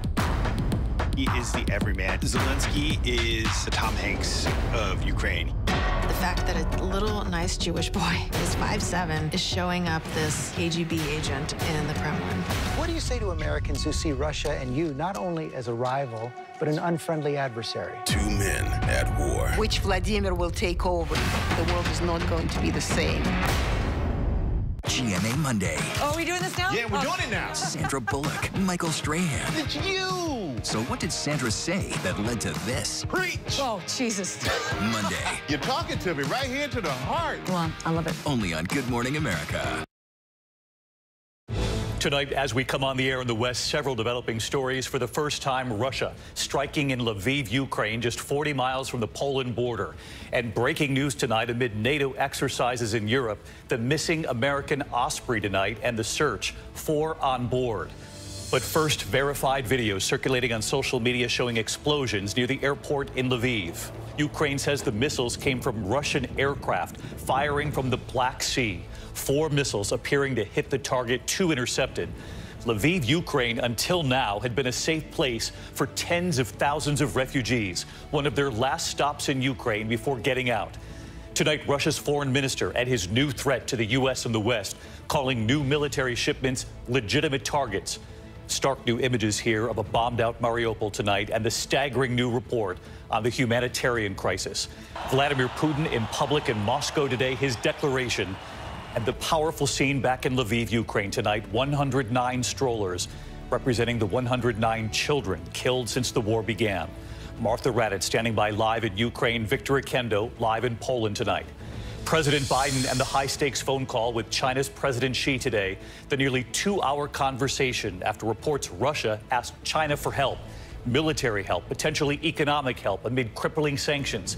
Mary Bruce live at the White House on what was said on that call.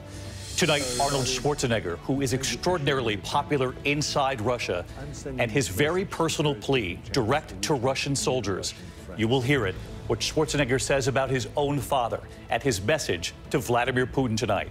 Back here at home, the pandemic tonight, and Moderna now requesting emergency authorization for a 4th shot, another booster for all adults in this country. Dr. Jha tonight, should Americans prepare for another booster given the rise in cases of this highly transmissible Omicron subvariant? The severe weather threat at this hour from Florida all the way up to New York State. Dangerous storms damaging homes already, at least 6 people hospitalized. Ginger Z times this out as we start the weekend. The stunning upset kicking off March Madness, and the other moment, the cheerleaders saving the day. And the Russian ballet star tonight, her message to Vladimir Putin and where she has now ended up. From ABC News World Headquarters in New York, this is World News Tonight with David Muir.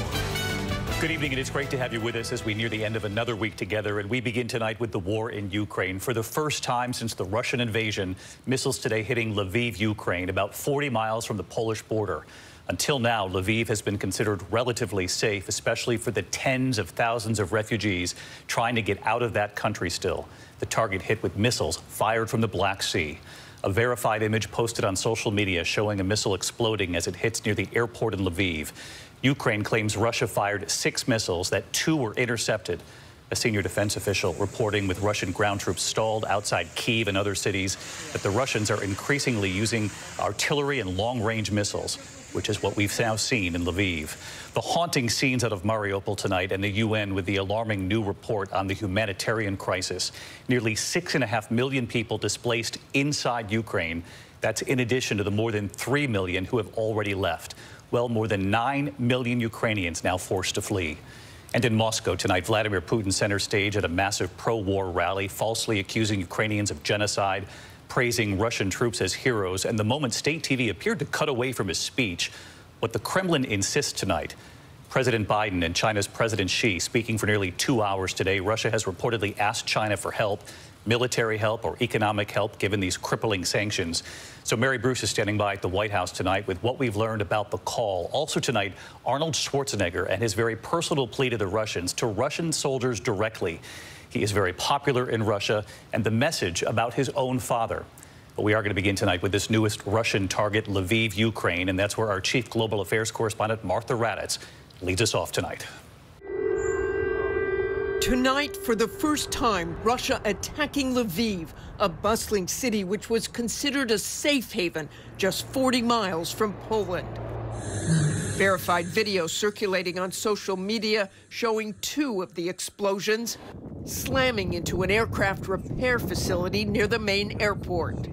The Russians firing 6 cruise missiles from the Black Sea, hundreds of miles away. At least 2 of the missiles were intercepted before they could reach their target. With today's missile strike just there beyond the airport, the Russians are sending a powerful message. Lviv has been a critical place for refugees trying to get out of Ukraine and a critical pipeline for humanitarian aid and supplies. And tonight, the sheer scope of the refugee crisis now all too clear. A UN agency today estimating that 6.5 million people have been displaced inside Ukraine since the fighting began.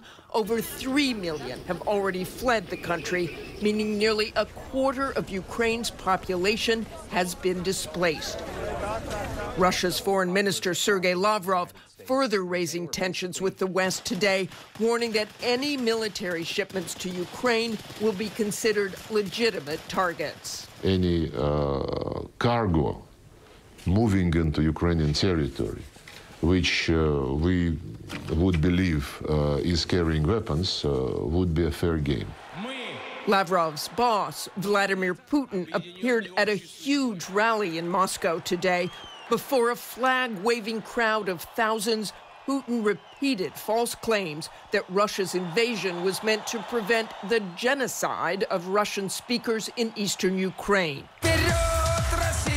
Putin's speech was abruptly interrupted when the feed cut away to a lively musical performance in the stadium, the Kremlin dismissing it as a technical glitch. Putin used the speech to praise his troops.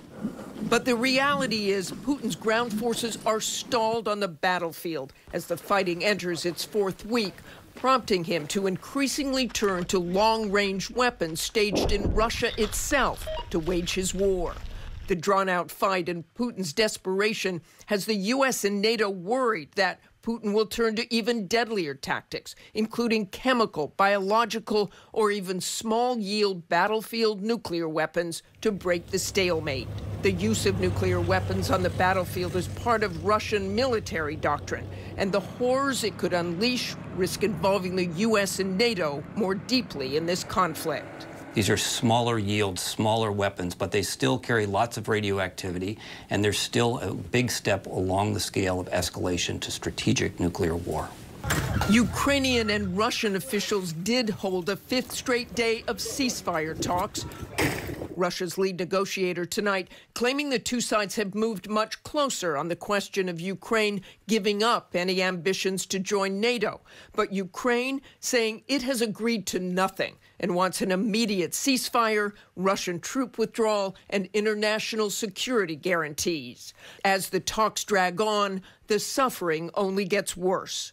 In the besieged city of Mariupol, it's still not clear how many casualties there may have been after a Russian airstrike on a theater serving as a shelter.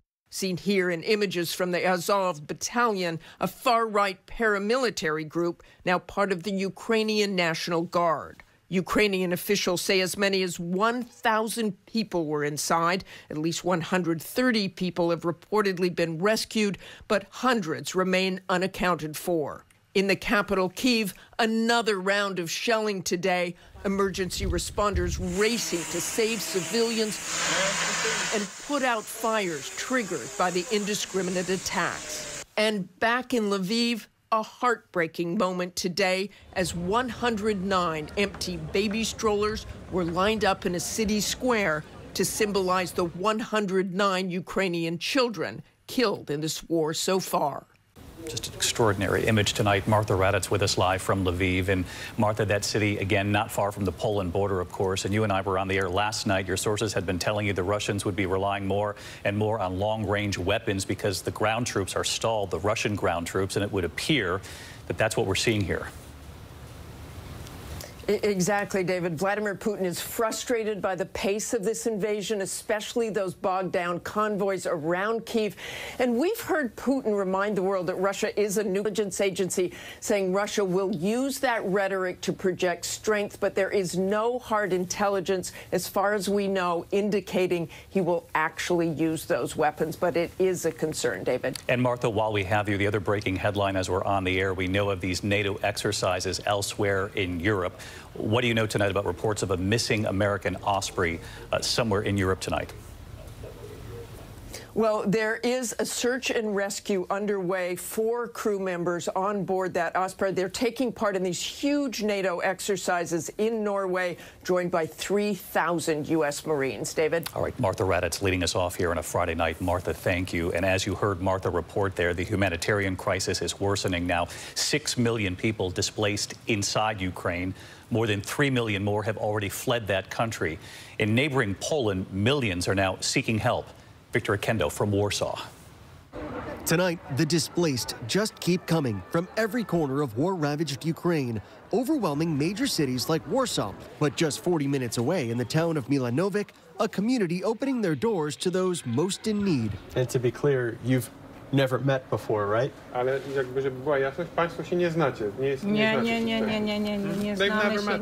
This mother and son fleeing Ukraine, those bags containing all they could carry, but instead of staying in a shelter, a local Polish woman taking them to stay with her mother. Of the more than 3 million refugees spreading to countries throughout Europe, more than 2 million are in Poland. In this town of just 16,000 people, they've welcomed 600 refugees. There's no way, as a dad, I can look at mums with kids, right, and not cry and think, what can we do? Andrew Eddles offering his spare cottage to 14-year-old Oleva's family. Oleva pictured here with his younger sister, mother, and grandmother last May, fleeing Kharkiv along with his cousin after spending days inside this bomb shelter with their dog. Here it's way better. First of all, no explosions. So you feel safer here? I feel way safer here. Tonight, all have a roof over their heads and beds to call their own. Poland is now providing refugees with the equivalent of Social Security numbers. This will allow them to legally find work or apply for a mortgage. In just one day, 123,000 Ukrainians were provided those new numbers. David? Victor Akendo from Warsaw tonight. Victor, thank you. Tonight, President Biden and his high-stakes phone call with China's President Xi. Their phone call lasting nearly 2 hours today. President Biden warning of the consequences if China provides Russia with military or economic help. But the White House insisting the president made no specific requests of President Xi. Our Mary Bruce pressing the White House on that very point today. A senior official said that the president was really sort of laying out his assessment of the situation to President Xi, that he was making clear the implications of certain actions, but that President Biden wasn't making specific requests of China. Why not, and given the stakes here? Because China has to make a decision for themselves about where they want to stand and how they want the history books to look at them and view their actions. That is a decision for President Xi and the Chinese to make. So let's bring in Mary Bruce. She's live at the White House tonight. The White House obviously very cautious as they negotiate here anything involving Russia with China. David, the White House describes this call as detailed, direct, and substantive, but tonight they aren't sharing those details. The administration believes it's more constructive for them to be tight-lipped about these talks. We do know that President Biden laid out for the Chinese president the serious implications and consequences of aligning with Russia, but it's not clear if President Xi got the message. In a lengthy but vague statement, the Chinese called it a candid and in-depth discussion, but they're also holding their cards close. Tonight, we still don't know if China has decided to help Russia either economically or militarily, or if China is going to denounce Russia's invasion. The Chinese still calling this war a, quote, situation in Ukraine. David. Mary Bruce live at the White House. We'll be watching this closely. Mary, thank you. Tonight we're learning more here about a very personal message from Arnold Schwarzenegger, who is extraordinarily popular inside Russia. His plea direct to Russian soldiers. What Schwarzenegger says about his own father and his message to Vladimir Putin tonight. The question, of course, how many Russians will see and hear this? Here's ABC's Matt Gutman. Tonight, there's no way of knowing just how many Russians have seen the message from Arnold Schwarzenegger, but he is extraordinarily popular there, and this was personal, his plea to stop the war. I'm sending this message through various different channels to reach my dear Russian friends and the Russian soldiers serving in Ukraine. He told the Russian people and soldiers, you are not being told the truth. I ask you to help me spread the truth. Let your fellow Russians know the human catastrophe that is happening in Ukraine. Gentle and fatherly, the former California governor and actor begins with a story about his own boyhood hero, a Russian. Yuri Vlasov, then the world's strongest man. Let me just tell you about the Russian who became my hero. In 1961, when I was 14 years old, he reached out to shake my hand. He was kind, and he smiled at me. I will never forget that day. Never. His story, a way to connect personally with the Russian soldiers. And Schwarzenegger, just one of 3 American public figures followed by the Russian presidency on Twitter. And he has a message for President Putin. To President Putin, I say, you started this war. You're leading this war. You can stop this war. Schwarzenegger then telling Russian soldiers about his own father and the guilt he carried fighting for the Nazis in World War II. He says his dad came home a broken man. He lived the rest of his life in pain. Pain from a broken back, pain from the shrapnel that always reminded him of these terrible years, and pain from the guilt that he felt. Schwarzenegger closing by saying those brave enough to stand up to Putin and against this war are his new heroes. The world has seen your bravery. We know that you have suffered the consequences of your courage. You have the strength of Yuri Petrovich Vlasov. David, the White House telling us it did not direct Arnold Schwarzenegger to produce that video. A spokesman for the former governor saying it came from Arnold's heart, not the government. Now, his team managing to post that video onto Telegram, one of the few social media outlets that has managed to evade censorship in Russia. David. And so interesting that Schwarzenegger is followed by the Russian presidency. Matt Gutman tonight. Matt, thank you. Our coverage of the war in Ukraine tonight. In the meantime, back here at home into the pandemic, tonight Moderna has now requested emergency authorization for a 4th shot, another booster, for all adults in this country. Dr. Jha tonight on whether Americans should begin to prepare for this possibility amid rising cases of this highly transmissible Omicron subvariant. Here's Whit Johnson now. Tonight, in the latest push for another booster, Moderna now formally requesting emergency use authorization for a 4th shot for all adults. It comes just days after Pfizer made the same request for Americans 65 and older. Dr. Ashish Jha, just named the new White House coronavirus response coordinator, says they have to follow the evidence. It may very well end up being that the fourth shot is helpful, particularly for high-risk people. We want to see the full set of data and then I think make a decision after that. The concern is waning immunity. New research from Israel shows that a fourth shot boosted antibodies back up to levels seen after a third dose, but didn't significantly reduce the risk of infection. In the U.S., half of those eligible still haven't gotten any booster.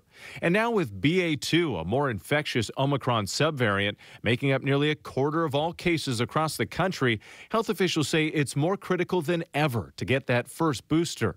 Anybody who's not gotten boosted needs to do that. I think if we do that, we may get a small surge, but it's going to be kept to a minimum. We're going to be able to get through this. Health experts are closely watching the UK and Europe, where BA2 is fueling a resurgence. The U.S. usually follows trends in the UK by about 3 weeks, but tonight Dr. Fauci is encouraged by one key metric. British hospitals are not yet reporting an increasing demand for ICU beds. They're not seeing an increase in intensive care unit beds usage, nor are they seeing any increase in all-cause mortality. So we just need to keep an eye out on it. And David, the FDA is set to take up the issue of a potential fourth shot in April. The review could include boosters for both Pfizer and Moderna. David? Whit Johnson with us here tonight. Whit, thank you. When we come back, we're also tracking severe storms tonight into tomorrow. Millions on alert from the south all the way up into New York. Ginger Z standing by to time this out for us. More Americans choose ABC News, America's #1 news source. America's #1 news, ABC News. Most watched, most trusted, and streaming live to you anytime, anywhere, and free.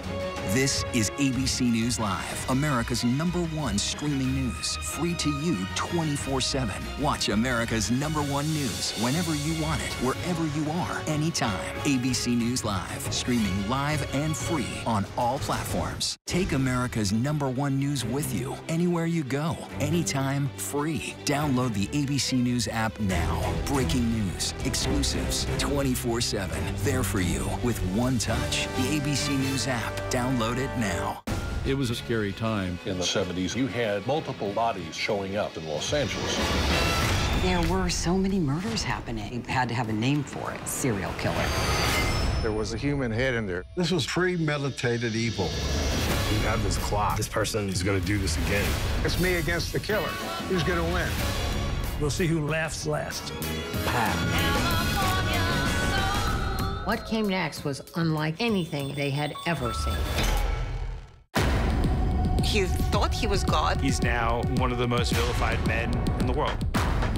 He is the everyman. Zelensky is the Tom Hanks of Ukraine. The fact that a little nice Jewish boy is 5'7" is showing up this KGB agent in the Kremlin. What do you say to Americans who see Russia and you not only as a rival, but an unfriendly adversary? Two men at war. Which Vladimir will take over. The world is not going to be the same. Christopher Steele, the guy who picked a fight with 2 presidents, and he's lived to tell the tale. That now infamous dossier. Supposedly a tape showing prostitutes hired by Donald Trump urinating on a bed, and would be quite a tape if it in fact existed. I said take out the PP tape. It quickly became a question of how much of this was accurate. This is the stuff of movies. A lot of this is the stuff of movies. Story of epic proportions. Phony stuff. It's a bunch of crap. It changed history. The deeper you go into black markets, the darker it gets. Trafficked, Wednesdays at 9 on National Geographic. Ready for a little GMA-ish promo? Okay, here we go. GMA 7A every day with Robin, George, and Michael. That's how you start the day. Boom! We are tracking severe weather tonight from Florida all the way up into New York. Dangerous storms already damaging homes, at least 6 hospitalized in southern Alabama. Let's get right to Chief Meteorologist Ginger Z tracking it all. Hey, Ginger. Hey, David, of the 21 severe storm reports, 2 tornadoes in the panhandle of Florida. So what we see right now is a line moving east. It's all with that cold front, and I-95 corridor is going to become the target area tomorrow. So that's Wilmington, it's Charleston, down to Savannah, but also there's that little bubble that includes Syracuse and parts of central Pennsylvania, mostly tomorrow afternoon and evening. So if you have outdoor plans on Saturday, please beware if you're in that yellow. And then we'll start spring on Sunday, officially 11:33 a.m. Eastern time. And then that new storm comes in Monday. It looks like it could be tornadic in Texas. We will be following it, David. All right. Thank you, Ginger. We'll see you next week. When we come back here, the big March Madness upset and the cheerleader saving the day. With so much at stake, so much on the line, more Americans turn here than any place else. ABC News World News Tonight with David Muir, America's #1 most watched newscast, now streaming on ABC News Live. I risked my life. I put my family in danger. If I was caught, they would have put a bullet in my head. But it was the right thing to do. It was the only thing to do. Terror plot foiled in Garden City, Kansas. That would have been one of the most deadly acts of domestic terrorism ever in the United States. It would have been Oklahoma City.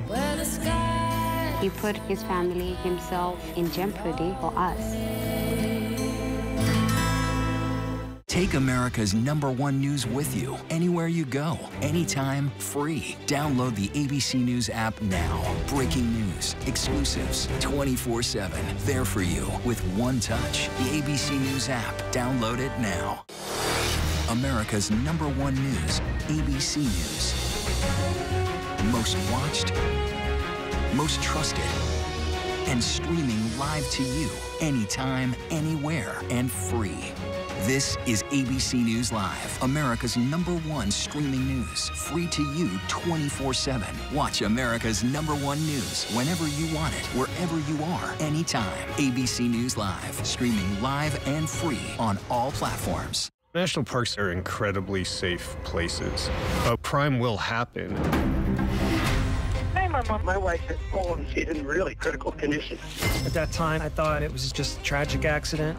There's still a lot of questions we need to ask. There were small things that didn't totally add up. This is 2 lives for Harold that have died now. I was shocked. Something's not right.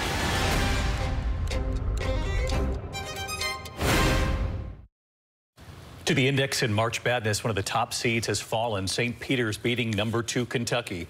And one of the most memorable moments of the tournament so far belongs to an Indiana cheerleader. After several attempts by players, it was the cheer squad getting the ball dislodged there. You probably saw it. Never underestimate the cheerleaders. When we come back here, the Russian ballet star tonight speaking out against Putin's war and where she's ended up. It was an extraordinary story. A computer salesman was supposed to report to prison to begin a 17-year sentence. They let him turn himself into jail with no escort. No one thought he would run. How do you evade capture for 25 years? How do you do that? Now, join the search, following the U.S. Marshals as they uncover new leads in a global manhunt. Can you help catch this fugitive? Have you seen this man? Have you seen this man? Have you seen this man? Listen and join the all-new Hunt wherever you get your podcasts. The deeper you go into the black market, the darker it gets. Traffic, Wednesdays at 9 on National Geographic. Right now, with so much at stake, Sunday mornings, this is the place. Taking on all the tough questions. Straightforward reporting. No spin, no hype, no bull. Thank you for making ABC's This Week with George Stephanopoulos the #1 Sunday morning news show versus the competition. Welcome to This Week. Take America's #1 news with you anywhere you go, anytime, free. Download the ABC News app now. Breaking news, exclusives, 24/7.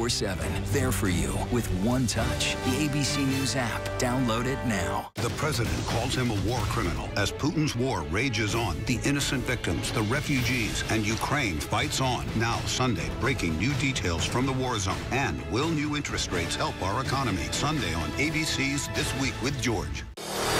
America's #1 news, ABC News. Most watched, most trusted, and streaming live to you anytime, anywhere, and free.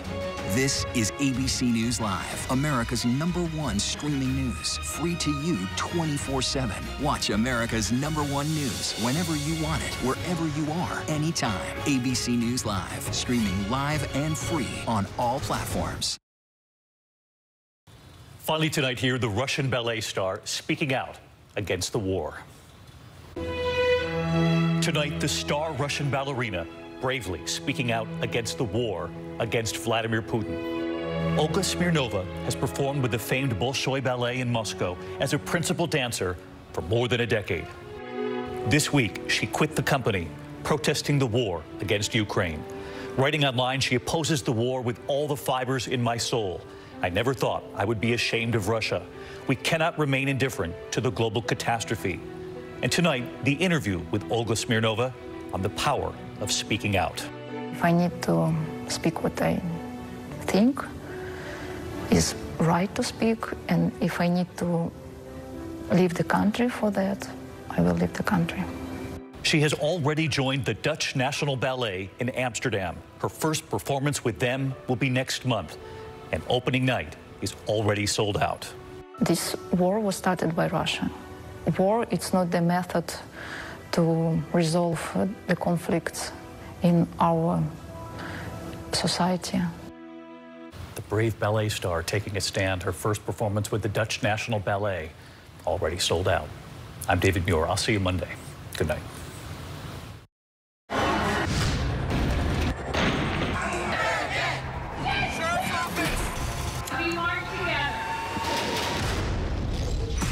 The most powerful stories of our time, anytime. Nightline. Now streaming on ABC News Live 2020. True crime, cinematic, real-life drama, stunning, the unthinkable. Follow the clues. The Hunt. True crime 2020. Now streaming on ABC News Live. Admit it.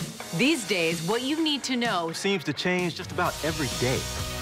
What is it that you really want to know, need to know? To help you not just get through your day, but to make the most of it.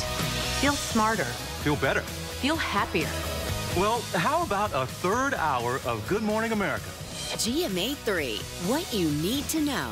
Now streaming on ABC News Live. It's all about you. I know what happened, and I'm not guilty. Why the fascination with criminal trials? Figure out what's really out there. She revealed she had murdered his family. I know in my heart they did this. It's the time of suspicion. The ending's really tough. You don't know whether truth is going to be difficult to find unless you try to find it.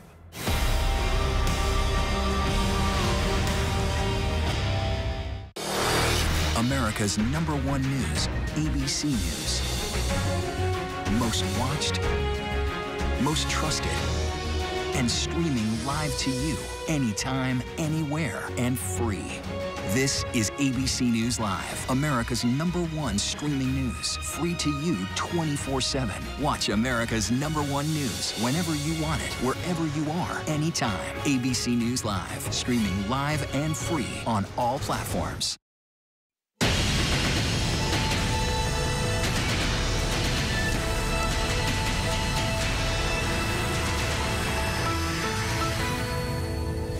Alternate reality today at a stadium in Moscow as Russian President Vladimir Putin took center stage at a pro-war rally, praising his military despite what the world is watching.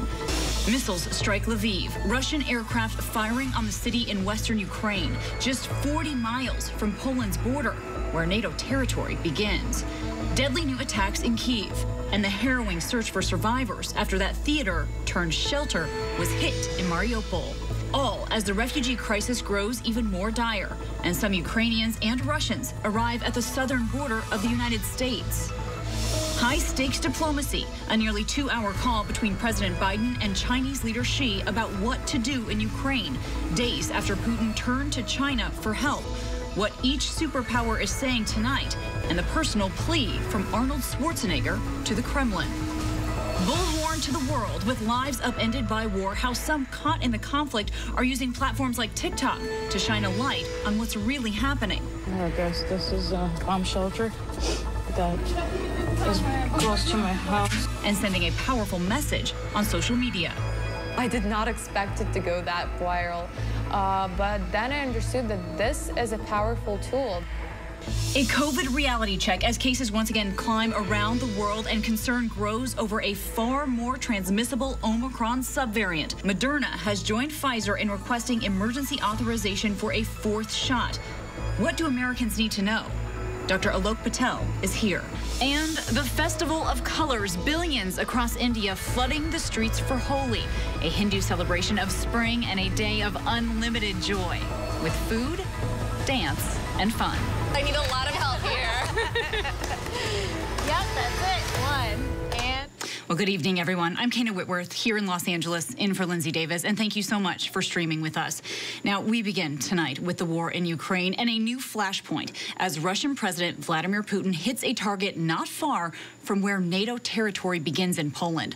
Airstrikes for the first time in the western Ukrainian city of Lviv, captured here. This is verified image posted on social media showing a missile explosion near the airport. That is just 40 miles from Poland's border, a city now home to more than 1 million Ukrainian refugees. And in Mariupol, a search for signs of life after Russia